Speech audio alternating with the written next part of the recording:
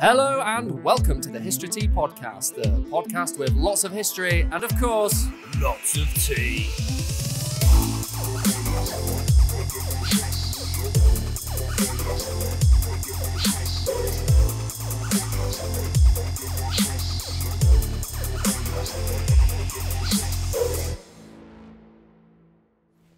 Hey, David. Hey, Ali.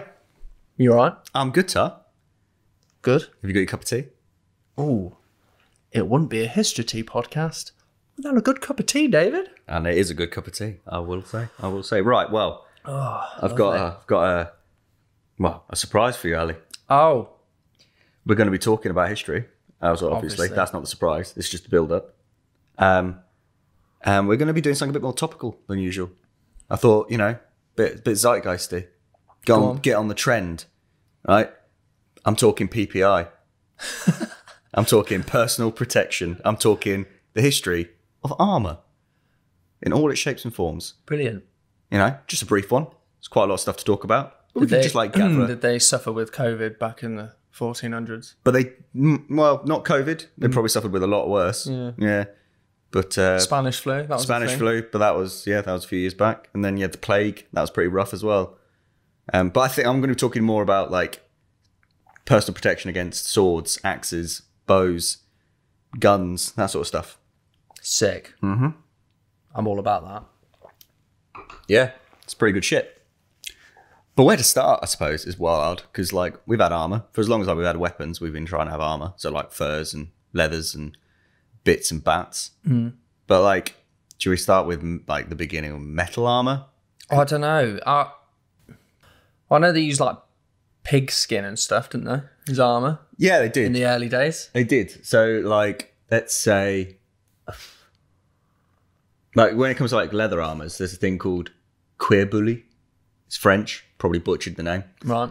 But basically, it's like a boiled leather armor that can also be just as strong as metal in certain circumstances. What do you mean strong? Like penetrative strong? Yeah, like genuinely, you get sort of 13th century knights. We think a lot of the depictions that we see that we might have misinterpreted as metal plates were actually this cuir bully, this leather platage. So you sort of layer the leather up on top of each other, boil it to make it hard, and then there is some because cuir bully I think translates to boiled or something like that, and there is some recent developments in this sort of research about how like because boiled leather is tough, but it's not necessarily the toughest thing. It can be quite brittle. It doesn't wear very well, which contradicts kind of how the people reported it at the time, how effective it was. So they're also talking about how they might have treated it with certain like resins and like natural glues that they were developing to sort of make these things like rock hard and really, really tough, like tough enough to stop an arrow or tough enough to stop a sword. Obviously, it's not as good as metal. If it was as good as metal, they wouldn't have made the metal ones because it's much easier to make the leather stuff. I was going to say, yeah. But it's incredibly tough. It probably just didn't last as long. You probably went into a couple of battles and it like got worn down and then you'd have to replace it. Mm. But that's like another type of armor, like the gambeson, padded gambeson. Is it? Yeah, I was going to say, is it quite? Because even though it's quite tough, it must be a bitch to make. Was it harder than mining for ore and all that sort of stuff? I don't know. Like the processes of tanning leather and stuff would have been pretty commonplace. It would have been cheaper, much cheaper. I was going to say, I'm pretty sure I read somewhere that the Egyptians, while they came into contact with like metal prior to the modern processes of mining for ore and getting the metal out that way, is like meteorites, like genuinely, like meteorites like crash nearby. And then we're able to just like utilize that a bit better. Yeah, and aliens built the pyramids. Yeah. Yeah.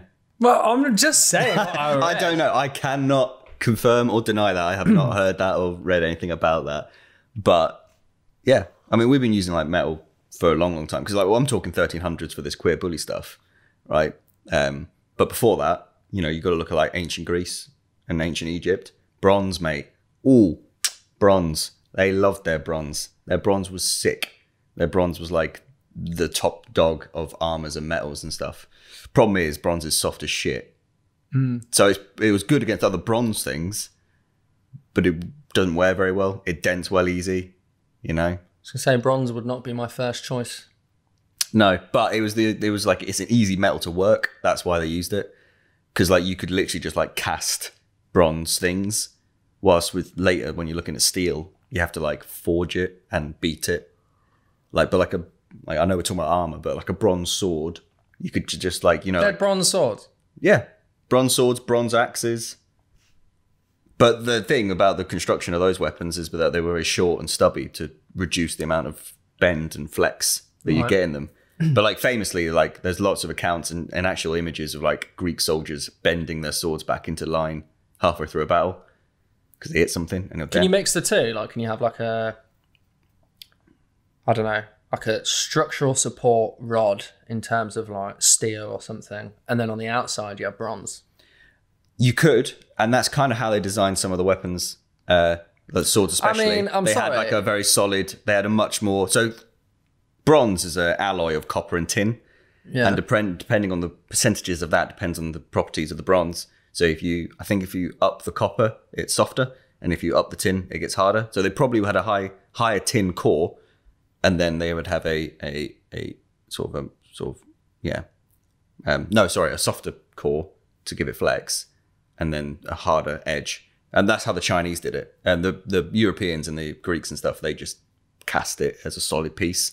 But the Chinese actually developed it in a much better ways. They did what they do best. Yeah. They would have like shelves and built into the blade and stuff. But I'm digressing. We're not on armor anymore. We're on swords. Back to armor. But yeah, they used bronze. It's why you get like all the Greek stuff as well. It's quite ornately designed and shapes to the body's image. Right. Is because it's quite easy to work, and so you can get quite arty-farty with it. And you do see stuff like that coming in later in the steel armor era, but they took a lot longer to get there, and it took a higher level of skill and time to do. But yeah, so bronze was a big deal back in ancient Greece and other ancient cultures. It's a weird one because like you got bronze, right? And that looks pretty high tech. But then the Romans come along and they start to really sort of develop iron and steel. Which, you know, everyone gives it to the Romans, like the Romans made it and stuff. Nah. It was the Celts, mate. It was the Europeans that were developing that kind of technology. Even though we think, you know, they lived in like huts made out of shit, which they absolutely did live in huts made out of shit. But they were fucking shit hot at working metal because there's quite a high percentage of like ores and stuff in Europe. So there was something they came across quite often and worked with a lot. But yeah, so like chainmail, it was the Celts that made that. The Romans adopted it because it was so fucking good. Chainmail, you know what chainmail is? Yes, I mean, I believe there's two different types of chainmail, David. Oh, you've been listening to me too much. Oh, I have, David. You know what? It's rubbed off on me. I don't know what the technical term is. I'm going to call it chainmail 1 and chainmail 2. All right, describe to me chainmail 1. Okay, chainmail 1 is more for show. They're not... The links between them aren't particularly strong. They're not welded or something. Or they're not like pressed together. Whereas chainmail 2 is a lot stronger and used for more... for going into battle because the links are fused almost. Is that right? I don't know. More or less. Yeah. So chainmail 1. Chainmail 1 is what you refer to as butted mail, and that is where they. I was going to say that. Typically, you have rounded rings rather than flatted rings, which is hard to sort of imagine. But like imagine like the difference between a donut and a frisbee with a hole in the middle.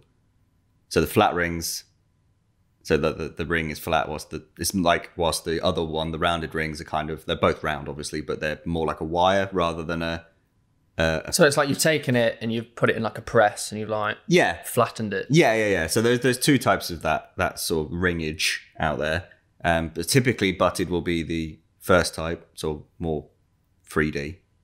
They're both 3D, David. I know they're both 3D, but I'm really it's hard to describe without actually showing. And that the butted nature of it is where basically they have just bent the ring to close it off. So obviously quite weak. You can, if you hit it with any force, it can cause the rings to open up, a bit like a key ring that's gone a bit fucking shit. And then the rings fall apart and the mail can start to fall to pieces. It's not what you want. Not ideal in a battle situation, but, and then people did take those things into battle because they did a good enough job. They just might not last that long. But they were cheaper and quicker to manufacture. That was like the best thing about them. Whilst chainmail 2 is what we call riveted chainmail. And so, it's not welded together because obviously it didn't. Yeah, I was saying it. I was like, well, they couldn't weld at that point, but I didn't know the official terminology for it, actually, David. So, That's all right. It's all right. This is I feel like this is as much a learning podcast as it is taking the piss out of me. And that stuff, again, typically, especially in sort of high medieval period, was flat rings. Right. And then you would basically bind them over the top of each other and you'd stick a metal rivet through each ring to bind it together. So that was a much stronger connection and would last. So there's an actual secondary piece connecting them together? No. So what you do is at the end of the ring, you kind of flatten it out to then slide over the top of one another and put a rivet through the two. So a rivet is like basically a very small pin of metal, which you... I know what a rivet is. There you go. Titanic had loads of them. Yeah, well, they didn't work, did they? No. Yeah. But that's what I mean. So so obviously you got your rings. Yeah. And they just shove another... So that's what I mean. There's a second bit to it, essentially. Yeah, you basically... So if you got your rings, you just put a rivet through, right? Because they overlap slightly. You put the rivet through that bit of the ring. Right, okay. So you bump. Yeah. And then that holds that together. And so that was much stronger, but obviously took way longer to make. I was going to say, that sounds fucking effort. Yeah, it's a ball ache, mate. Mail is a ball ache. Like, people think like mail was for the poor, and it does become for the poor later, or the poorer, later down the line you go, because the processes get easier to make and people get better at it. Like everything. TVs, yeah, exactly. Nowadays... Everyone's got one. Everyone's got one. And they've all got a big flat screen, more or less. But yeah, so like the TV, it does get more accessible. But at first, it's a massive ball ache. We've got like, not factories is the wrong word, but you had like workshops where people would... I can imagine you paid for someone's excellency in making... Absolutely. I can imagine the king or royalty of any type had like a pro chainmail maker. Yeah, absolutely. Most countries, especially in the medieval period, had their own sort of sanctioned arms workshops, which would come with like an official stamp to say like this was made in England or this was made in Germany or whatever. You wouldn't want that stamp now, would you? No, you anything wouldn't. Made in England. Oh shit. Oh no. Yeah. Well, it's going to sound fire in about 3 minutes. But no, chainmail took forever to make. Like, and basically they were made by, you had basically teams of people.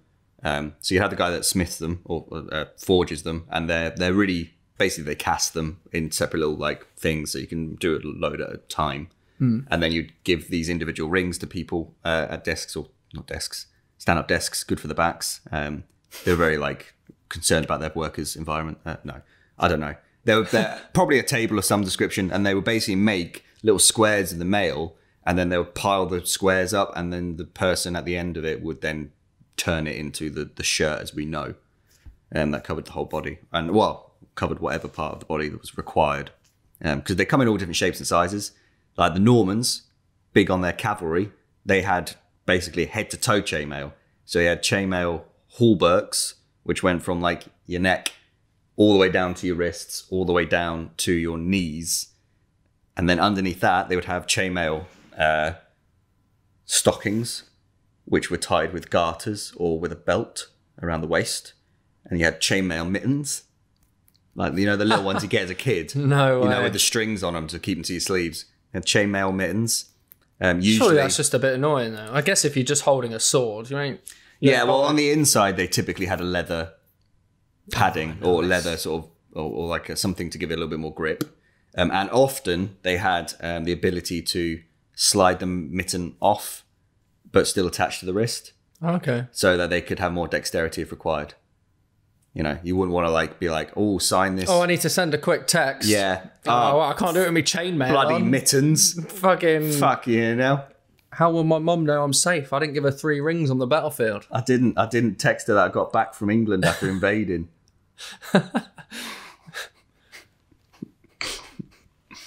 Cool. So chainmail. So chainmail, and then so why did they move away from chain? Did they have anything else on top of the chainmail? They must have, because I've seen them. They have the chainmail under, and then they have all the big bulky bits of metal. Yeah. Well, but did they come around at the same time, or was that more of a? Basically, mail sticks around for a long, long time. In fact, mail sticks around until World War One in certain areas. Technically, mail's still around today for people that dive with sharks and fishmongers who wear mail gloves to stop them cutting their hands off. So mail's never really gone away. It's such a bloody good bit of technology, and it was so well done that it's sort of always had a place. But it's not like perfect.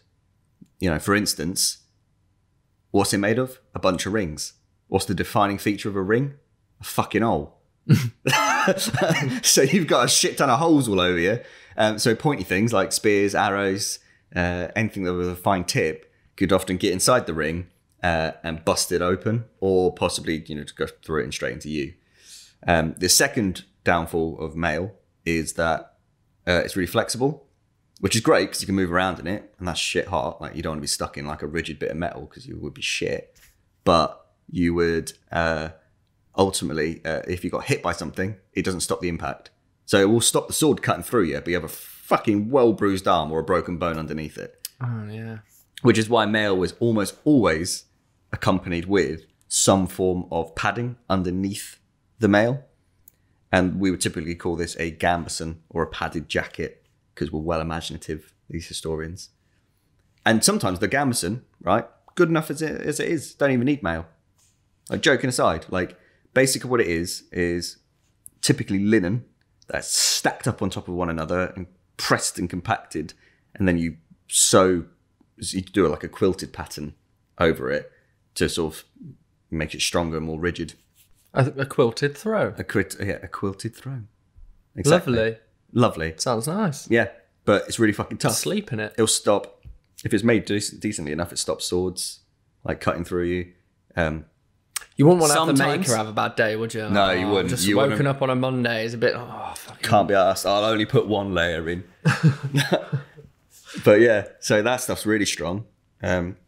Even sometimes stopping arrows, which is no mean feat. Like, they're well hard to stop. They're proper sharp. Notorious. Yeah. And sharp. They used them. They used them a lot. Yeah. Yeah. So sometimes they're even good enough to do stuff like that. So if you didn't have much wonga, then you get yourself a gambeson, and that'd be a good way of keeping yourself alive. And again, that sort of technology, we think, goes back a lot further than we have any records of, because basically the problem with that sort of stuff is that there's no archaeological evidence, because they last. They just rot. So the few examples we have come from like church collections and things like that, and aren't too old. But I imagine for as long as people had that, my voice is gone. Yeah, clear your throat. There we go. So we imagine that's been used for a lot longer than like we've got recorded. But it's hard to tell. It's all just hearsay after that point. But yeah, so that's what they wear under mail typically. And then as people get better at working with metal, they manage to develop what we know as plate armor. Well, actually, I skipped one. There's a thing called a brigandine. That's pretty sick. Brigandines are kind of like the in-between between plate and mail, I suppose. So like basically making a plate of metal that's strong enough to withstand an impact is well hard. It's really difficult. You need really good quality metal, which is more accessible as people get better at refining the stuff. So whilst they can't make these huge sheets of metal that we see in the late medieval period, they basically just make little metal strands, and then they just sew them together in a jacket and make a big sort of a gilet of steel. Wow. And then you cover the top of that with leather, rivet it, or leather, velvet, or whatever you want to cover it in to make it like look fancy and pantsy. And then you got yourself an armor jacket, which again, not as good as plate, but it's fucking solid. Like, it's going to do you solid. You could go to the pub in that. I wouldn't go in the pub in that. It's a bit uncomfortable, bit heavy. Yeah, but, if it looks like a normal jacket, Oh, it don't look like a normal jacket. Does it not? No, it looks I like... just assumed it was like, you know, like 007. Like No. his suit jacket's lined with like No, bullet stopping material. If you imagine a regular armour, like medieval armour, and then just imagine it looking... It kind of looks like a regular breastplate to a certain degree on the front. Right. Because you can't see the articulated plates because they're covered by the material. But on the inside is like a bunch of articulated plates. But again, that was like kind of like rich man's armour before plate was a big thing, and then slowly became more accessible to lower echelons of society and became more of a soldier's armour towards the end of the medieval period. So that's another step in the right direction. There's also another armour which typically wasn't used in Europe, and that's called scale armour. And it's fairly similar. You make loads of little like scales and you sew them into a jacket, and it looks a bit like a dragon. Right. Which is kind of sick. And it's kind of similar in chainmail in its sort of effectiveness. Like, 'cause it's got loads of little plates. It's kind of, obviously there's gaps and stuff that things can get into. But again, really solid bit of kit. Typically used more towards like the Eastern world. So like China, Mongol, even like Eastern Russia and the Rus and stuff like that. They will all kind of wearing that sort of gear. But yeah, so that's that. And then you get into plate, in Europe at least, and plate's like a solid fucking piece of shit. It's well good. And that's like, when you think of like your knight, that's your typical knight, right? Yeah. That's what when someone says knight in my head, I think of chainmail followed by bulky bits of metal armor. Yeah. On top. And that's kind of the height of armor. Like, I'd argue like that is like as good as it gets. Because not you got your plate on the top, and your plate is solid against everything, right? It's solid against pointy things, sharp things, heavy things, right? It's really, really good at protecting you. Underneath that, you'd have mail, just to cover the bits that you can't quite cover in plate. And then underneath that, you probably have a what they called an arming jacket at that point, which was padded jacket, partly for defense, mainly for comfort. I'm not going to lie. Like, after wearing it, you do not want to be wearing it without that. I tell you what, like when you see like the romantics or like medieval tales where the knight picks up the princess and like whisks her away, she is getting pinched in all sorts of places. That is an unpleasant experience. She's bruised. She's bruised. She's having a bad time. Thank God she's unconscious from that spell, right? But anyway, so that's that. And but I always wondered that about bloody delving off here. Go. But Disney's bloody Sleeping Beauty. Right, she's cast a spell onto this bloody, or she's, poisoned apple. Yeah. That can only be broken by true love's kiss. If her end goal is to kill her, why don't she just use some regular ass fucking poison? Do you know what? That's a really good question. I guess it'd make a shit story. Yeah, but it doesn't make sense. I mean, if you really want to know the truth, like the original one, the prince rapes her while she's sleeping. Yeah, and then she gives birth to children. Disney. Because all these fairy tale stories, they're grim. They're grim. No, joking aside. They're horrible. Yeah. But they somehow managed to... there's a level of fucked up you have to be able to take a story like that and go, you know what, I'm going to make it for kids. It's like the recent bloody Tangled film, right?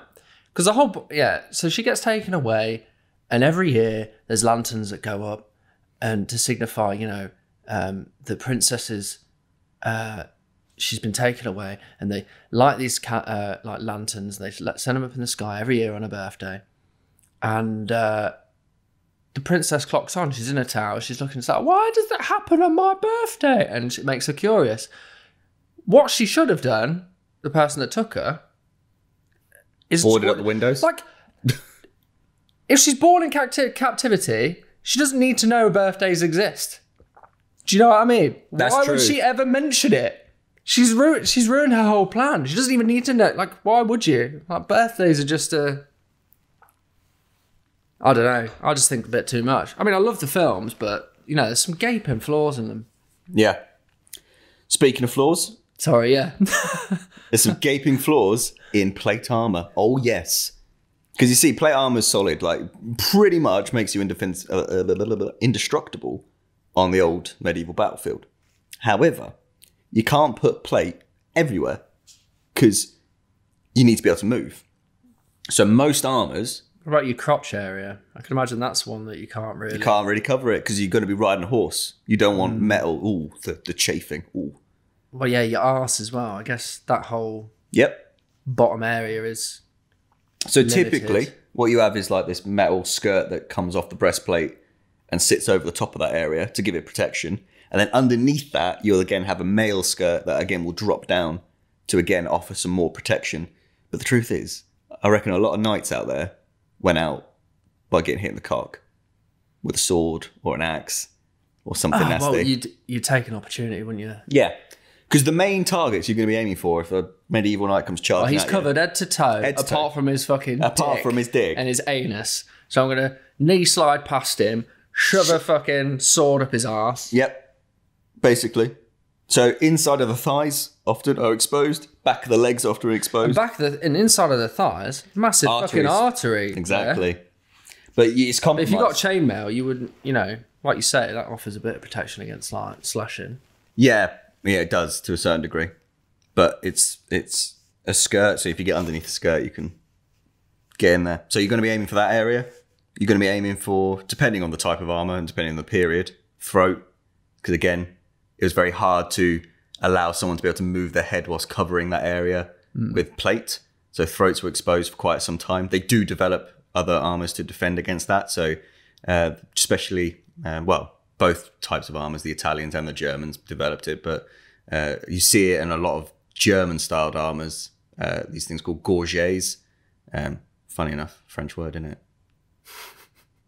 Anyway, these gorgets, which will basically cover your throat and your chin as well. So that's something they do. But the back of the neck would be exposed still. The Elizabethans then go on further and develop it even further, where you got these articulated plates that you can move your head around whilst using the armors. But it's, anyway, digressing. And then other areas, armpits and inside of the arms. These are all the targets you're going to be looking at and trying to get to. Obviously, like eye slits as well, but they're well small. So I wouldn't, until you've got him on the ground and you know you've got like the upper hand, I wouldn't bother going for something like that. Yeah, that's a small target. Very small target. Moving. Yeah. So this is why Iron Man, he had his slits covered. He did, with light bulbs. So I don't know how he saw. Oh, he had a screen on the inside, didn't he? Yeah. Yeah. That's the next step, really, isn't it? Yeah, exactly. Like you I guess nowadays you could have like an augmented reality on the inside of your helmet, like on a screen, and then you have the cameras on the outside, and that would work, I suppose. But yeah, but that's even dependent on whether we continue with that, because obviously armor's died out these days. They will though, because they're always looking into like it's coming back into bloody mech suits and shit. Yeah, like all the help you lift fucking heavy objects and all that sort of shit. And exactly, and that's the only. But then again, I doubt they will, because it's too expensive. Too expensive. Like it's cheaper just to have a soldier die and replace them. Like, no offense to anyone that's served in the armed forces.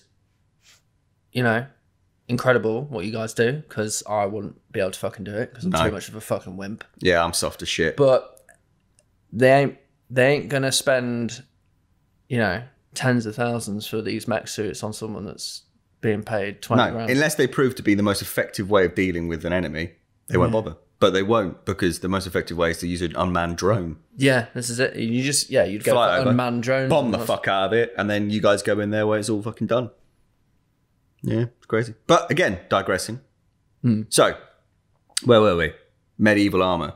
We got to the pinnacle of armor. Like, now at this point as well, you've got... Actually, can I remember all the names of the bits of the armor? Because they've all got funny names. So, let's try and go through it.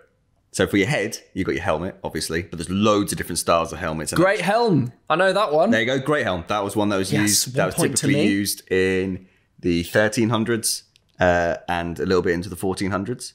Then you had a bassinet, which came in all different configurations, but the most famous bassinet would be the one of the 1400s, early 1400s, which is the hound or the pig face bassinet or the dog face bassinet.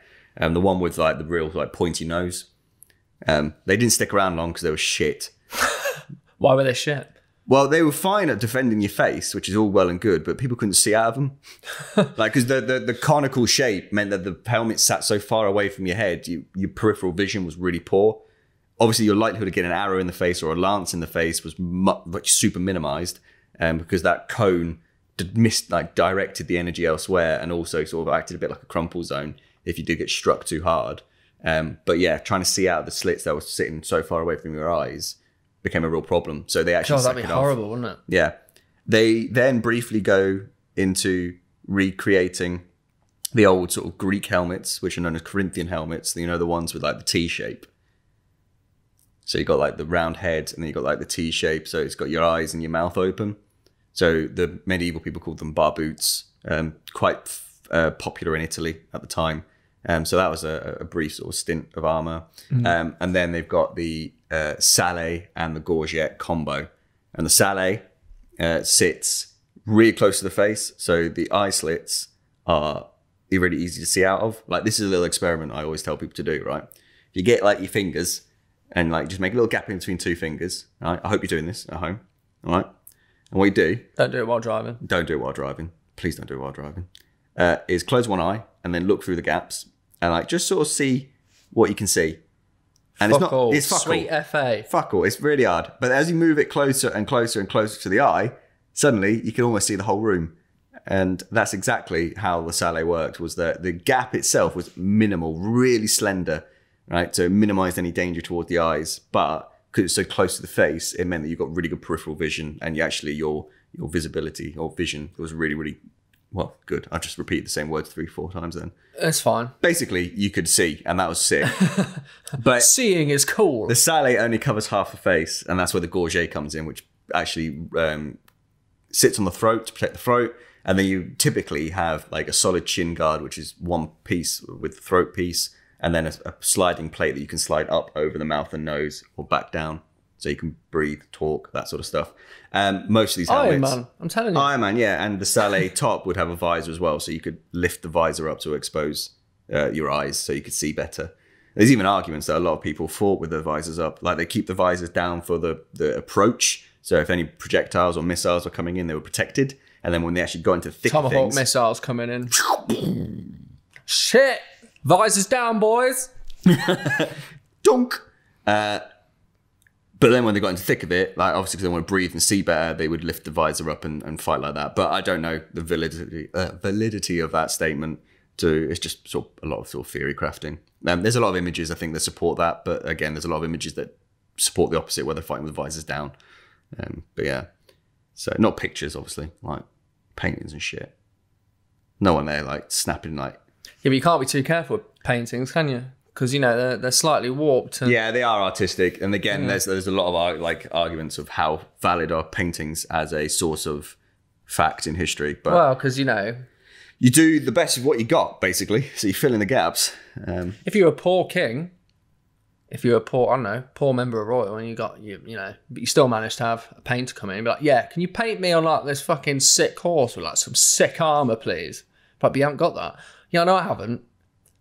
But I need a glow up for my Instagram page. Yeah. So all the princesses from around the kind of like Europe come and like... Yeah, I need to send this picture out, prove I've got loads of money. Yeah. And then when they come here, you know, money trap them. I literally have no doubt that happens. Money trap them. Like...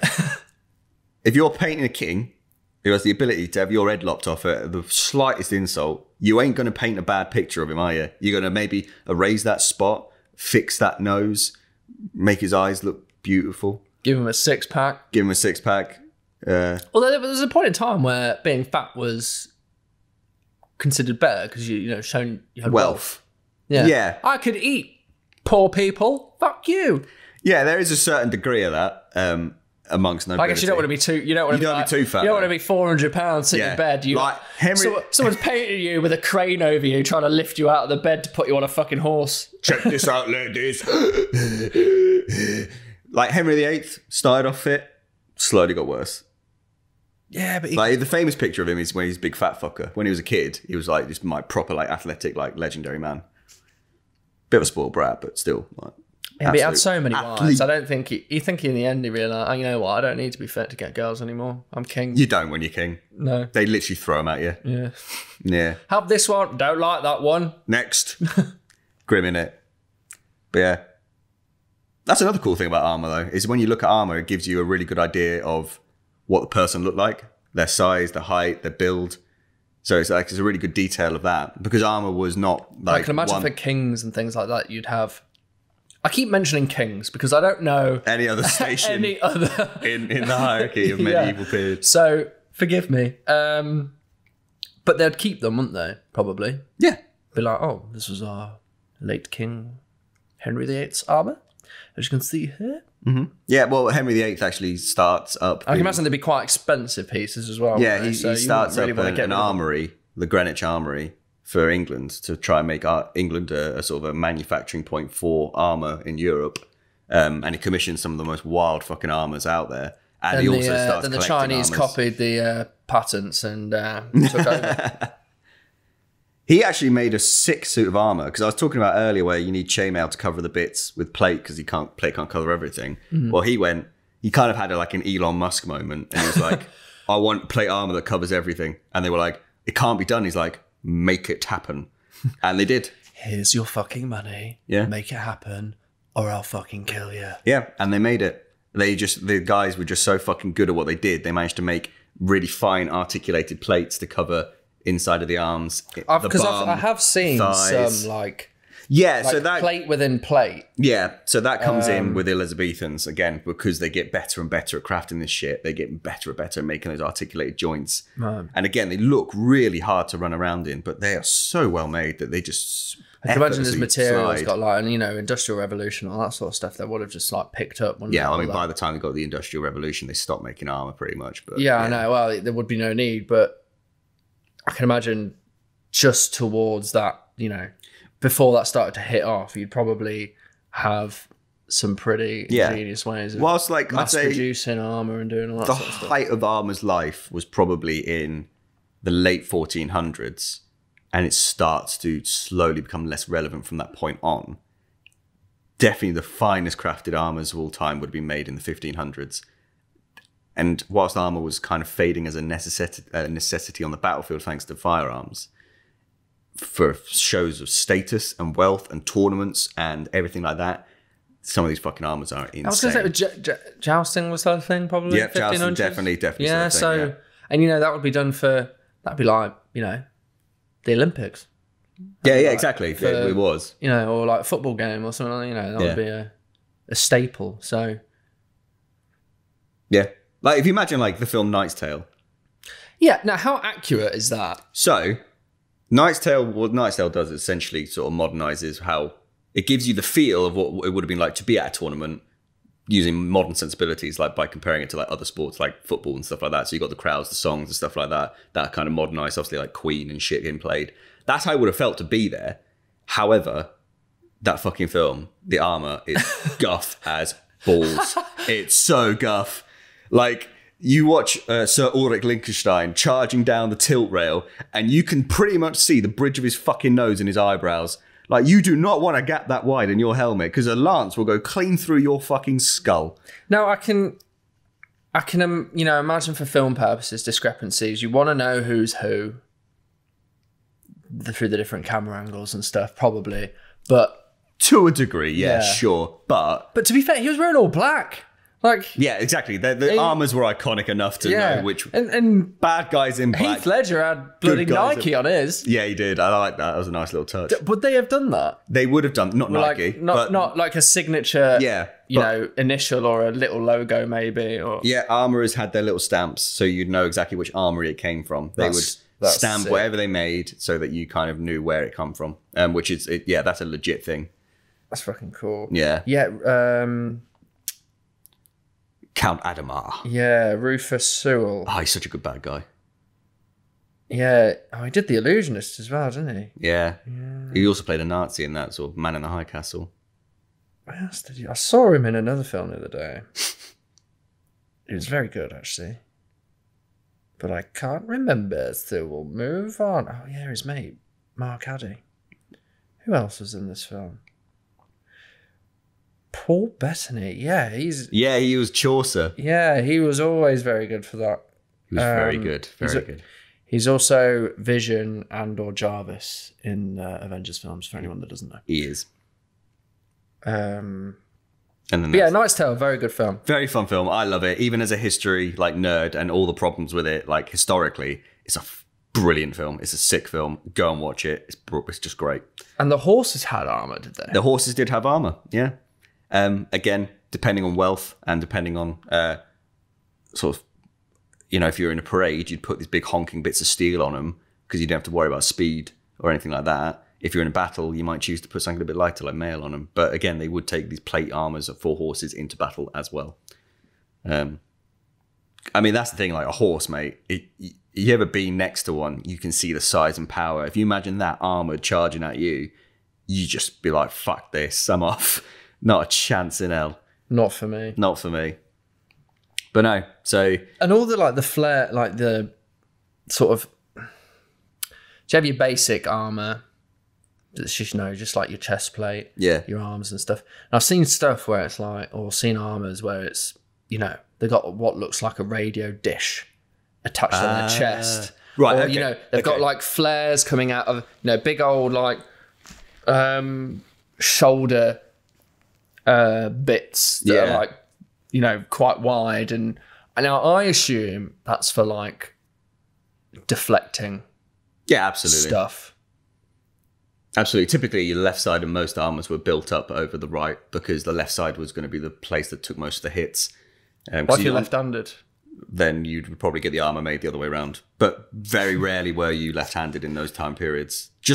Partly because you probably would have been taught right-handed too. I was going to say, yes. Left-handed people had this association with being sinister and untrustworthy in things. There's like a lot of superstitions around that. So they probably avoided it if they could. They might be ambidextrous. They might be able to play around with either side. But typically, you had the sword in the right hand or the weapon in the right hand, and then you'd have your left side for holding onto the reins of your horse. So on the right side, you'd have something to be able to like parry with, and on the left side, you're probably just going to have to take the hit. So you probably build that side up a bit more. But what you're referring to, by the sounds of things, is what you'd call garnitures, which were essentially additions to armor that you could take on and off. For modular armor. So, because again, if you had a lot of money, you would have your battle armor, you'd have your tournament armor, you'd have your ground tournament armor, you'd have your jousting armor, you'd have all these sort of different armors, like Batman does in his cave. But if you didn't have money, then you'd have your basic war armor that you needed. Basic bitch armor. Yeah, your war armor, which is good fighting in on the battlefield. But then if you want to go into a tournament, you're going to need extra reinforcements because those lances hit hard. So you might buy a garniture to screw onto the front of that armor to reinforce the shoulder, or put a lance rest on to help you keep the lance up in the fight in the tournament. So there's all these different sort of things that you could screw on and off. Oh, that was another thing in the bloody Knight's Tale. When they're doing the final jousting scene, and he's got that lance, and he's like, "Oh, it's splintered," or I can't remember the terminology they used, but it was like, "Oh, he's reinforced it or something. He's made it stronger." That like they were designed to splinter, as opposed, or is that more recent? Or So it's backtrack and basically explain better what I just said. Yeah. So basically, lances.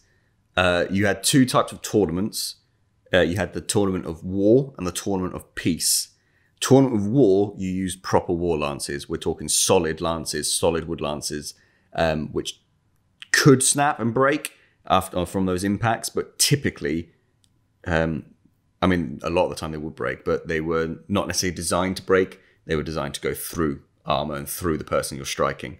So if you're in that sort of tournament, pointed, would they? Yeah, they would have sharp points on them, Sick. like a spear tip. Impale someone. Basically, that's how the lance worked. You had a huge force of cavalry, and you would launch towards the enemy, and they were one-shot wonders for the most part. And you just smash them straight through the first blow you hit, like a shot cavalry hit.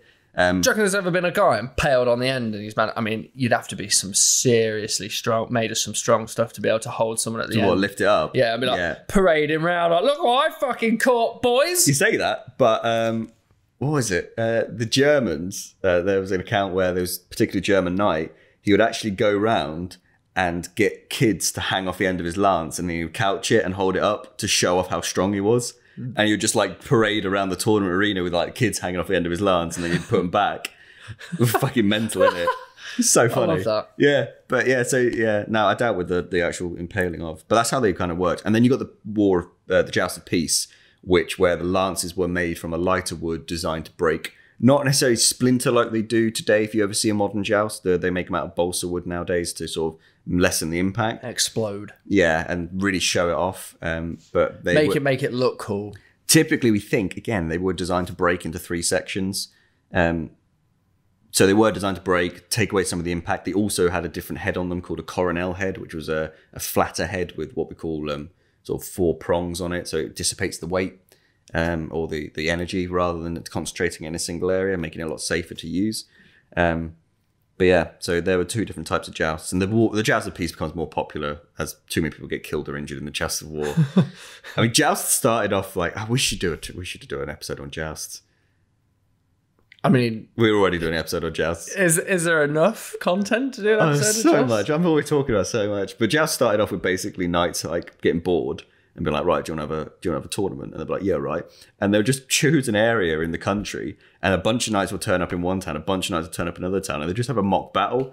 But so many people got injured or killed. Basically, what people do now. Yeah, and the local people that lived around there hated it because they would be like raiding and doing all sorts of shit. And basically, they eventually had to be sort of outlawed and then formalized to give them a form of like entertainment, essentially. Oh wow! So they started off with just like full on battles. It's like, please stop doing this. Yeah, God. Stop. Yeah, but we like it. We're bored. Fine, all right. We'll make it official. We'll get an arena. Like we'll sort it all out. Just I suppose if you know back then in them times, back in day. I suppose if you were considered to be like fucking sick knight, like Jet Li style moves.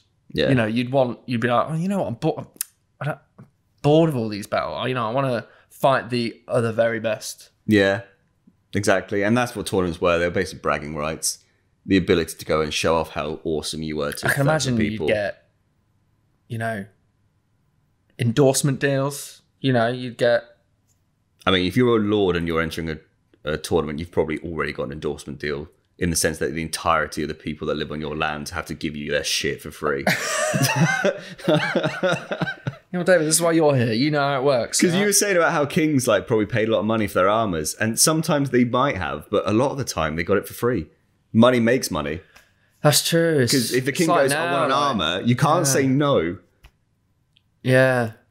Or I guess, yeah, if you go to some guy who's really good at making it, yeah, you're like, can I have one? if you were like a foreign, also you'd probably want to, because if in a fucking painting it's got your armor on, yeah, everyone like, oh, that's sick. Sick armor. I like that. Yeah, craftsmen were often hiding from around the world. Like so, there might be a good Italian craftsman or armorer, and someone over in England might pay them to come over and build their armor for them. So there's a lot of money and stuff in that sort of environment. And again, there's a lot of fashion. But it's not too dissimilar now. When you start thinking about it, it's like, oh, how do people make them? But it's not too dissimilar to now. It's, you know, why do brands exist? Yeah. It's because lots of people like them. And exactly. They make good shit. Yeah. I mean, I think it was King Francis I of France, funny enough. He actually paid Leonardo da Vinci to come and live in France till he died. By that point, he'd done all his good stuff. He was just like old and diddery. And he's drawn his cocks. Yeah, and it wasn't on the ceilings. Yeah, it wasn't a great investment on Francis's side. He was kind of. I don't think he lasted very long. I think he lived in France for like 5 years, 10 years. Didn't really do much and died. But anyway, yeah. So people were paying, craftsmen and armorers and all sorts of people to come over and support their court and support their country. So yeah, being an armorer was a really good investment job. Sorry. But yeah. Right, I'm going to try and name all the bits of the armour again. So, we've gone through helmets, haven't we? We've got Salets, Béziqueux. Oh, yeah, we completely dived. I forgot that's where we were. Great helms. Oh, I hope you didn't hear that on my stomach. The grumblies. Sorry. So, yeah, we did the helmets. So, let's go down. So, we did the chest plate as well, didn't we? Yeah, we talked about chest plate. You've got the breastplate and you've got your back plate. So that covers your chest and your back, obviously. And then on your shoulders, you would either have... oh, God. What is it? It's the problem I ain't done it in so long.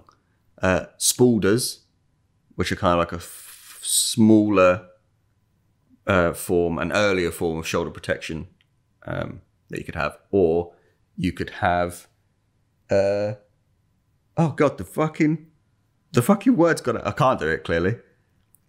It might come back to me. We're going with Spolders for now. Google it. What is it? Shoulder protection on Armour. I do know it.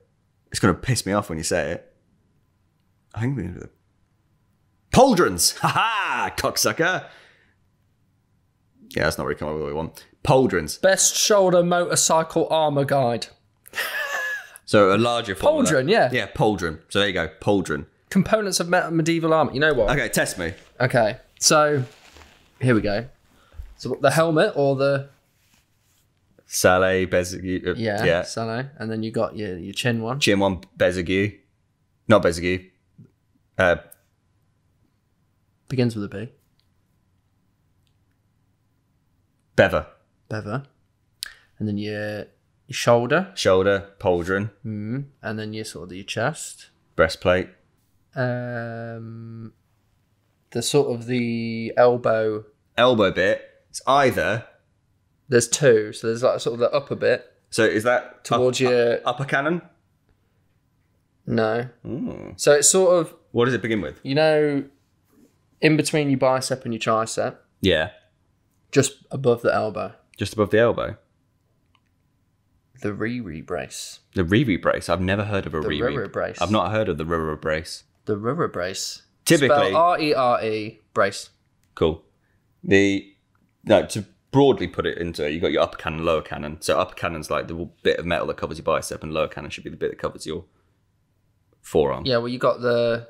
And then you've got the actual elbow bit. which is either, I think it's Cooter. Yes, you're correct. There you go. And then you got your stomach below your... Well, the stomach, just the stomach area, I guess. Yeah, I can't remember what it is off the top of my head. It's like, it's kind of part of the skirt, isn't it? Placard. There you go. My friend's and then got a placard. Again, forearm, typical lower cannon, but sometimes it can be incorporated into the gauntlet as well. So that's the hand. And it's called the vambrace. The vambrace. The vambrace. Okay, interesting. Apparently. Yeah, no, this is all off Wikipedia. So there's loads of different names. Take this with a pinch of salt. Because sometimes you refer to a vambrace as being the entire, if the whole arm is connected into one piece, possibly. Maybe that's what they're thinking then. And then you got your sort of your belt area. Yeah, I don't know. Folds. And then obviously your gauntlet, which is your hands. I guess the upper thigh. Is that?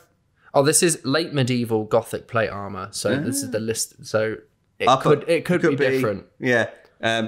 Upper thigh is.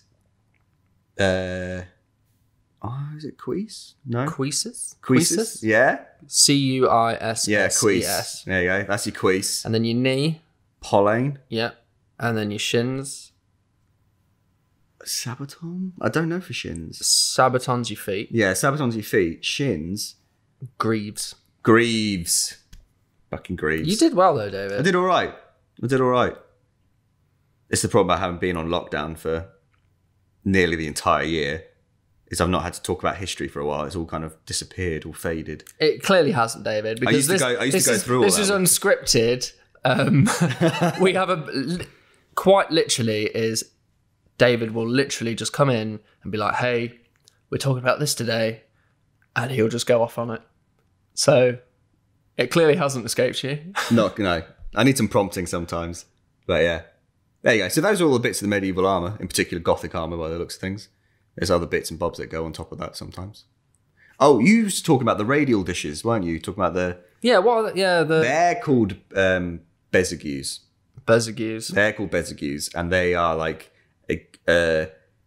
because Gothic armours typically came in with much finer shoulder protection than the Italians because they wanted to save on weight, that meant that your armpit was very exposed. So they're just little discs or plates that actually just hang off the top to basically cover that area, make it harder to strike. So it just a tiny bit more protection, really. Yeah, essentially. It's just to sort of cover up another area. And that's something, I keep on going on about German armours and Italian armours, right? I should probably explain that a bit, because basically, when you get into sort of like medieval period, you've got two main manufacturers and styles of armour. Whilst other countries had their own flair or take on it, it's been largely agreed that these are the two sort of bases of manufacture and certainly the most popular places to get your armour manufactured. And they both came down a different kind of theory. Sounds like about right now. Like for cars. For cars, yeah, or computers or whatever it is.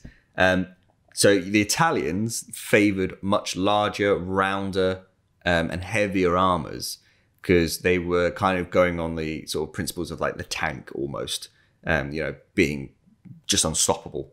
So you cover as much as you can in the plate. You had very big pauldrons that came quite far down to cover the armpits. Your breastplate was typically quite large and rounded, kind of bulbous looking almost, and that's because you want these sort of rounder surfaces to sort of deflect weapons as they're coming in. Also, you want a little bit of a crumple zone for the chest as well, so you don't get hit and straight into the rib cage or whatever. It's going to protect you, dissipate the energy across your body. So that's their sort of style. Whilst the Germans were like, we're going to opt for faster and more maneuverability with less protection. And so their armors tend to come in a lot lighter and not as heavily protected. So there's a lot more exposed areas on the armor, but they're faster. They could probably last longer on the battlefield. I mean, down to what you're training, down to what you're used to. And then there's plenty of armors that sit in between those as well. I was going to say, so it's the typical armor as well, like especially for the breastplate. Is it like a jumper? You sort of like put your hands up and you sort of like put your arms out, or is it like is the seam obviously down the side of your body? So typically, is that got like leather straps that you like? Sometimes, yeah. Sometimes you got it hinged. So you typically over the shoulders would be leather straps, like belt straps, and you would have sometimes a hinged breastplate, so you'd fold open and then fold closed. But a lot of the time they're just two separate pieces. So you'd tie them together over the shoulder, and then you would have a belt strap on the sides to tighten them up, on the side. So that's how you do it. And again, in armor, you didn't get dressed yourself. You couldn't do it yourself. You cannot put your armor on yourself. You need someone else to do it, and that's where your squire comes in. Who's your squire? Because David has his own piece of armor. I do. I have my own suit of armor. Yeah. Whoever's in the room at the time. Or you. Come hither. You, squire. Squire. To be fair, sometimes we did that. We used to teach kids, and sometimes we'd get the kids to try and arm us. And that never went well. But what's your armor? My armor is a bang-on 1500 replica, I will say. Bang-on 1500s. So it is a very northern Italian armor. So it actually has whilst it stylistically, it looks like an Italian armor, with the smooth round surfaces, it's structurally more like a German armor. It's a very light armor. Right. So it's very light, very maneuverable, but I guess style of it I guess is more replicas, Italian. Though, is... I bet the metal construction now is just unreal. It's shit, mate. Is it? It's shit, mate. Really? Compared? Yeah. Compared, yeah. You'd think it'd be better, surely. So most modern armors that you buy, typically, it depends what range you're paying, obviously. You can pay an ungodly sum of money to get a fucking incredible suit of armor these days. There are people out there that can do that. But my one's mild steel, pretty much. I wouldn't go in a battle with it. Fucking drop dead. Like one hit with a hammer and I'll be... What about zombies? What about zombies? Oh, zombies. Plenty for zombies. Yeah, you ain't biting through it. Like, fuck that. Yeah. Yeah, it's good enough for zombies, and that's definitely my plan. But... maybe we'll do an episode in the future of... best zombie loadouts. Best zombie loadouts. I've already got one. Sick. Yeah. Well, obviously you'd have chainmail. Chainmail would be the way to go, but can't bite through it. No, you can't bite through it. It's good shit. No one's ripping through that bare hand. As long as it's riveted, not butted. Ah, yes. But anyway, yeah. But no, that's kind of my armor. But typically, the thing is about the medieval period is their armor is fucking shit hot because one, they had a shit ton of disposable income, and two, their lives depended on it. They lived by it. They needed it. Nowadays, it's about maybe making it aesthetically look good, or so there are jousting tournaments, and people do need legit decent armor for those tournaments. And so there are craftsmen out there that can make you proper decent armor. But a lot of the tricks of the trade were lost. They didn't write it down. They just all passed it on. And and we're talking, and it sounds crazy because nowadays we've got like thermometers and we can tell heats and all this sort of stuff. Back then, they kind of just looked at the color of the flame or the way the brightness of the metal as it glowed, and like just were more instinctual about it. But the quality of some of their stuff they made, and the way they put it together as well. And I can't even explain it until you've actually experienced it. But my replica armor is like not like it's like considered compared to a lot of the other armors that my colleagues wear. It's about 30 kilograms, all in all. That's but then again, I guess the average soldier now, how much do they carry on? 60 on their backs. Bloody hell, yeah. Yeah. Which is mad because that's. I mean, I'm just over 11 stone. Yeah. So that's what, 72 kilograms, something like that? Yeah. 75, 72? Yeah, it's roughly around that. So, you know, that armor's like half of me. And, you know, Yeah. guys in the army are carrying just shy of 10 kilograms of me. Yeah. Crazy, isn't it? But like when you get your hands on some original But I guess armor, if you've just been training in it, and you just do that every day, and you just get used to it. Don't these you? people live by it. It was crafted to fit them like a glove. Like It doesn't take long to get used to no, it doesn't. carrying that kind of. It doesn't. weight. Like when I first got into armor, the first thing my boss made me do was run up 5 flights of stairs over and over again, and I thought I was going to puke. Oh. But now I get in it and it's fine. I should go down the Geneva Convention. I should have. I probably should have reported him to HR for that. Who made me run? He made me run up and down stairs in armor, and I've never done it before. I've never ran in my life. Yeah, I don't look forward to getting back into it because it's going to be rough.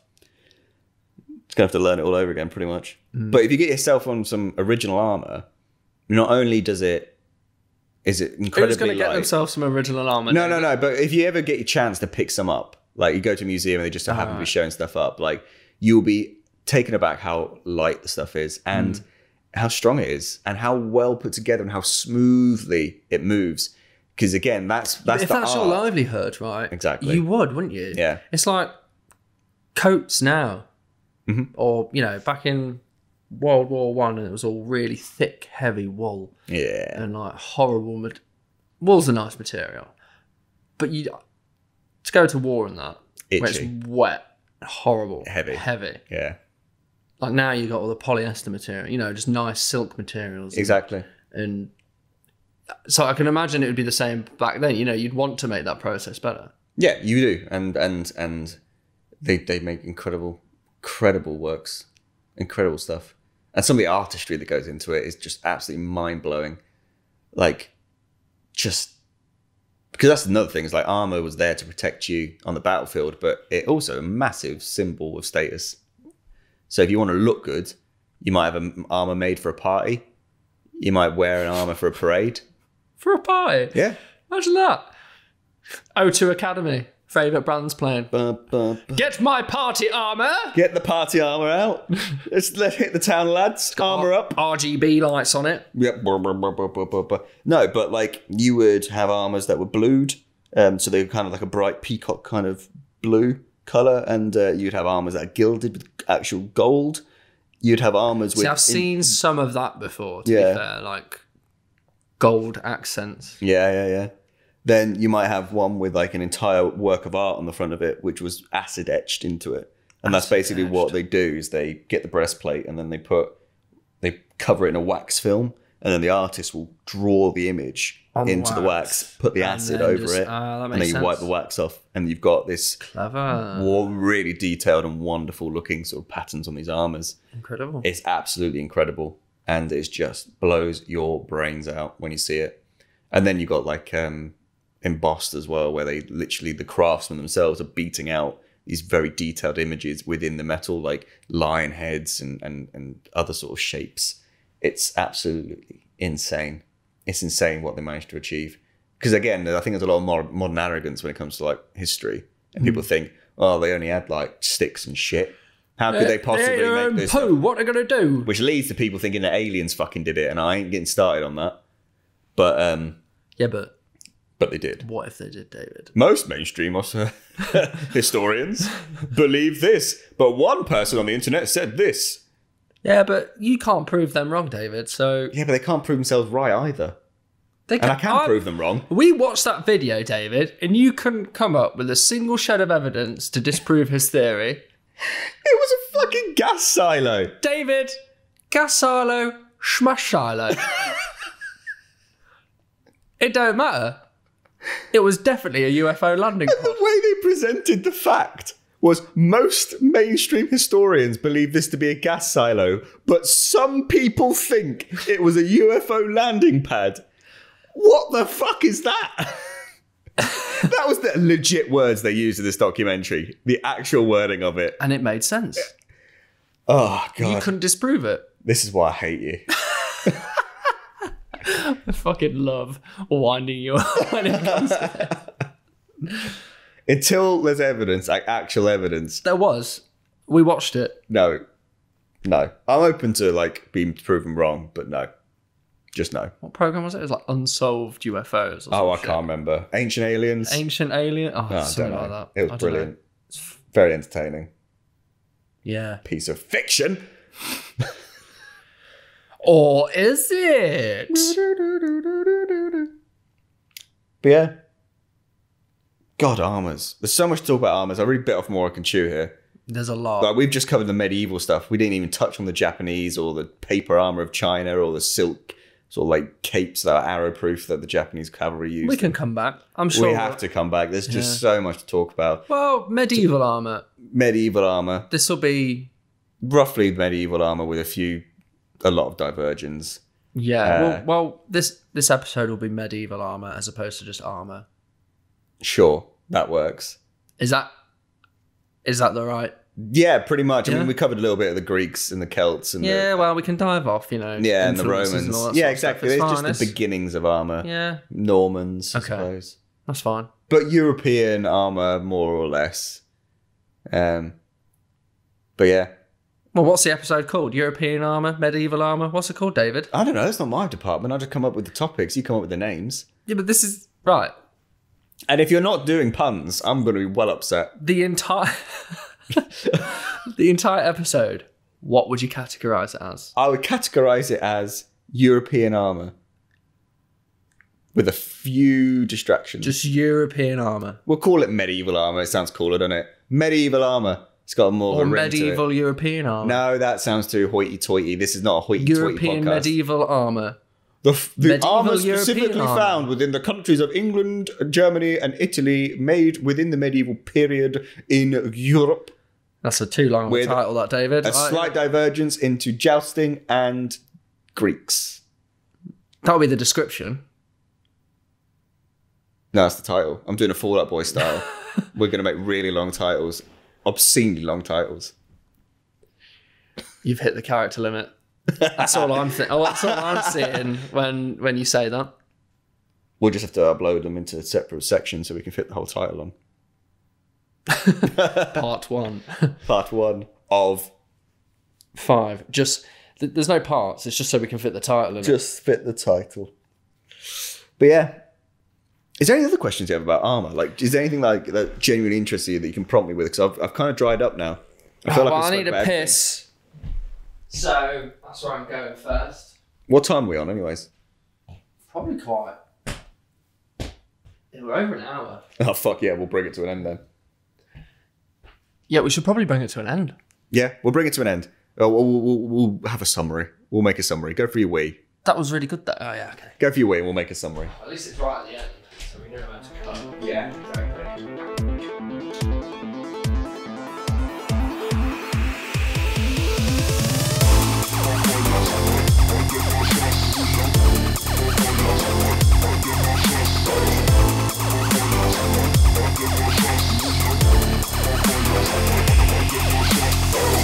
Oh, thank Christ. I needed that. But